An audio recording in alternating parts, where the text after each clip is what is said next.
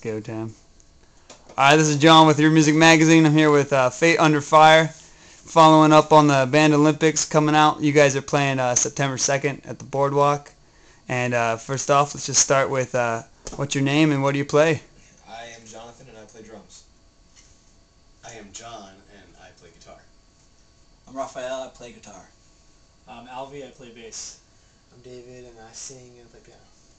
Alright, so how long has this troupe been this way? Like since the day you guys started, or there been a few changes?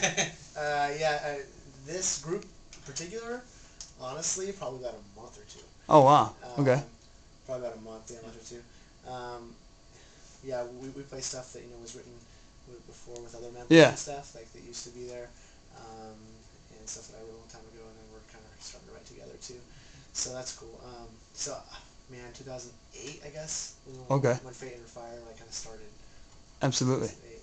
So you guys, as of right now, the newest formation of the group, recording at the moment with singles, or always recording. As you can tell, we're in our exactly the saloon studios. If you see a saloon, nice. In there. We're blessed to be able to record raw material in here. We just recorded a song recently that it's pretty brand new. So yeah, we have a new song coming out. It's called "Don't Love You," and if you're on our email list, we're giving that to them first. That's like the perks of being on our email list, and then we'll probably release it to everyone else. But that's the latest one. We haven't quite released that yet. It's ready. We're just waiting for the right time, I guess. So that's gonna be a solely digital release until maybe an album comes out. So how do you get onto the email list? Well, if you want to email us directly, you can do it at fateunderfire@gmail.com. Okay. Or you can send us a message on like Facebook or MySpace or whatever so you want to be on the email list, and that way, we'll just throw you on there. Sweet.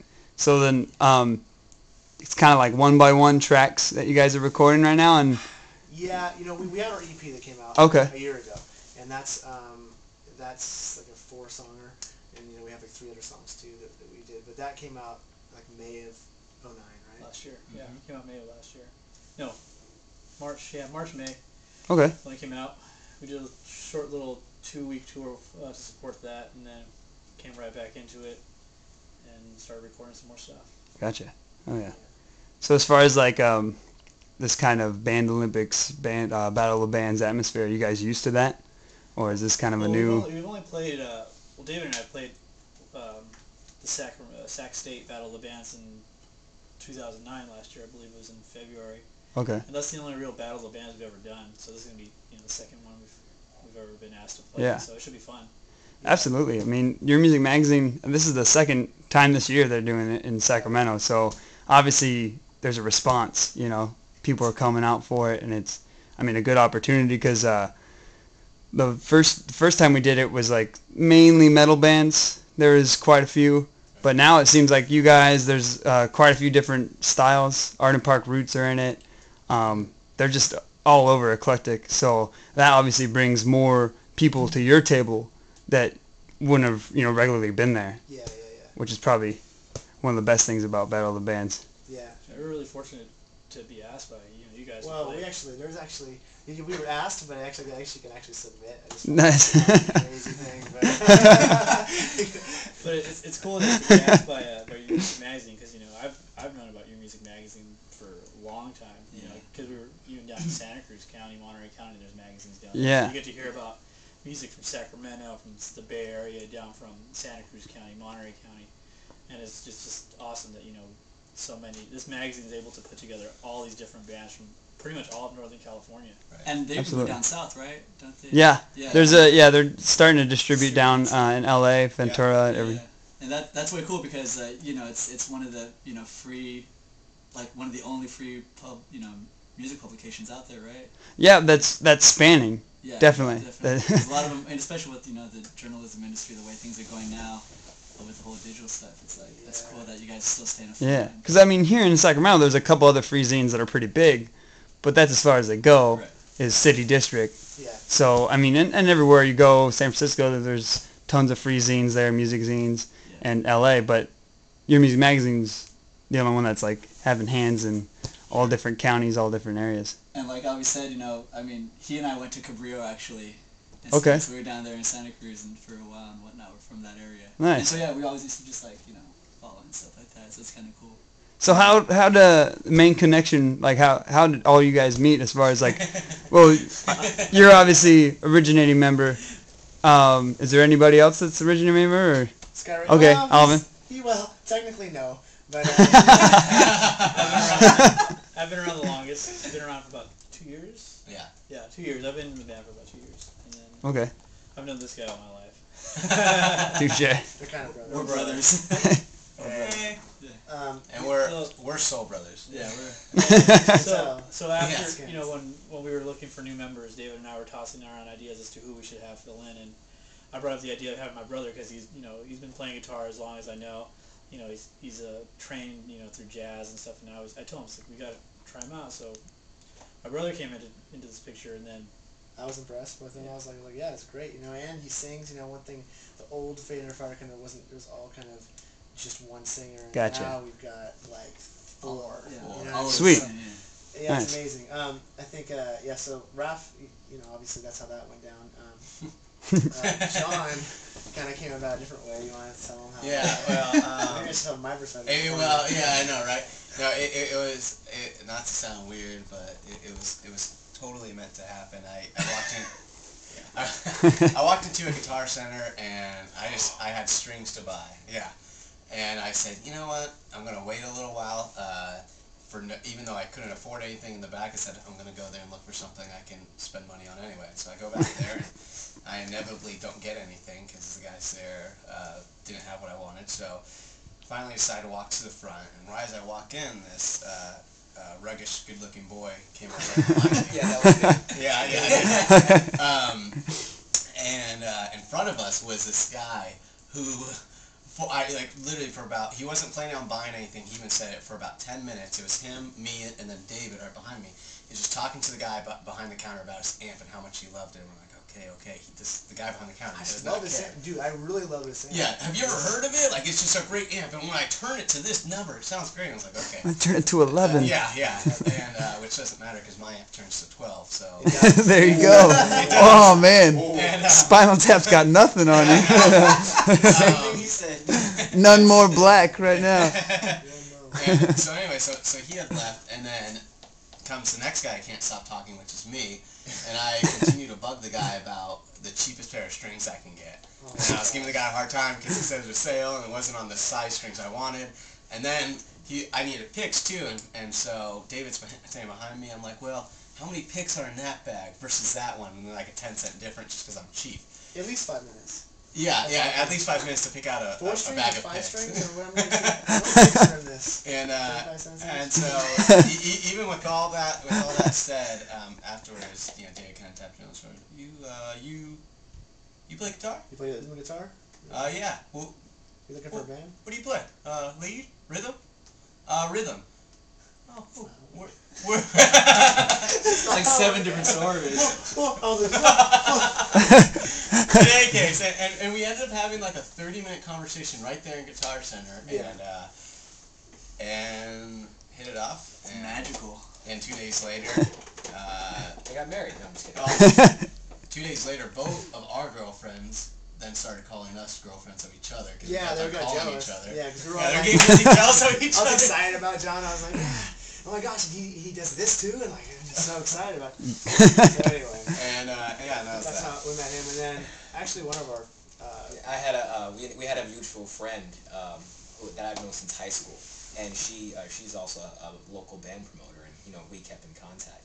So I've been playing a couple different shows, and I mostly kind of did some last stuff with my uncle's band and a couple things with friends, but nothing ever too serious.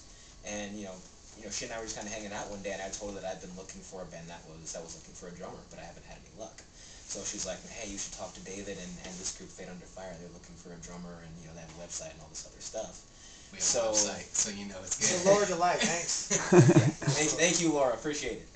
So I after that was over, I was sitting in my room, paranoid, because I was wondering, does Fate Under Fire really exist? Is there really a David? Should I contact him? Should I not contact him? If he doesn't like me, David's pretty difficult. What am I gonna wear? Yeah, what am I gonna wear? What am I gonna say? You know, all these other things. I finally just got Like the first date. Yeah.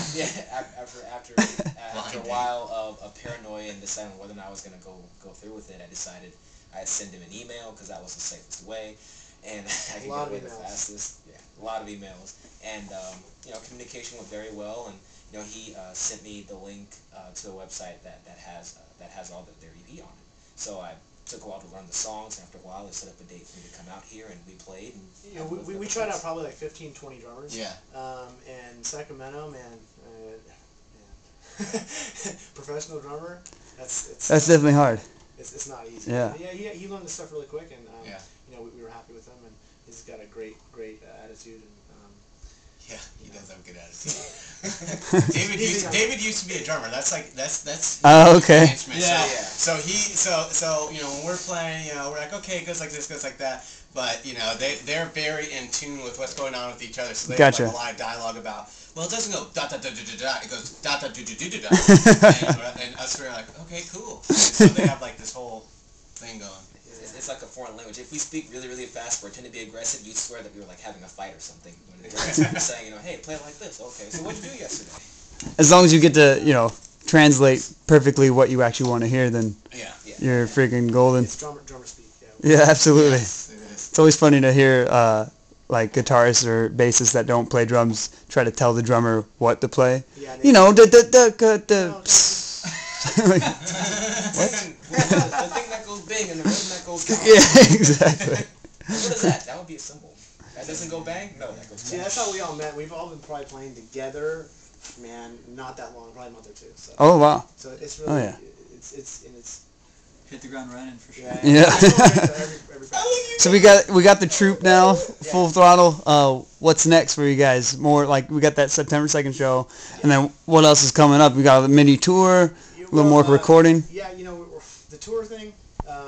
If something great comes along, you know, cool. Right now, we're in September anyway. We have quite a few different shows. We have September 2nd with you guys. We're playing that at night. You know, obviously, like whenever it starts, 7 or 8. I don't know what time it 8 probably, I think.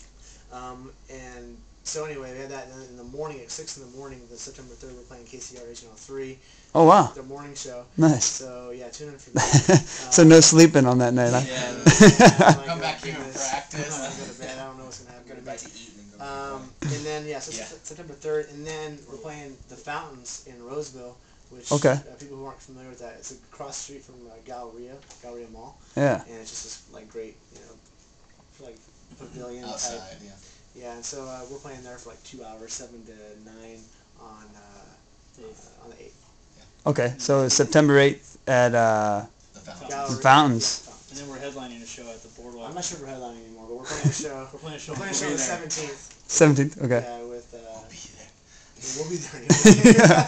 No matter what order it is, we'll be there. Yeah. Absolutely. So the 8th at Fountains, and if you can always get a shot of tequila at Tres Agave there. Yeah. Yeah. It's And, free. uh, It's free. Dave to Buster's- Free show. Buster's is just open, so you can play some video games there. There you go.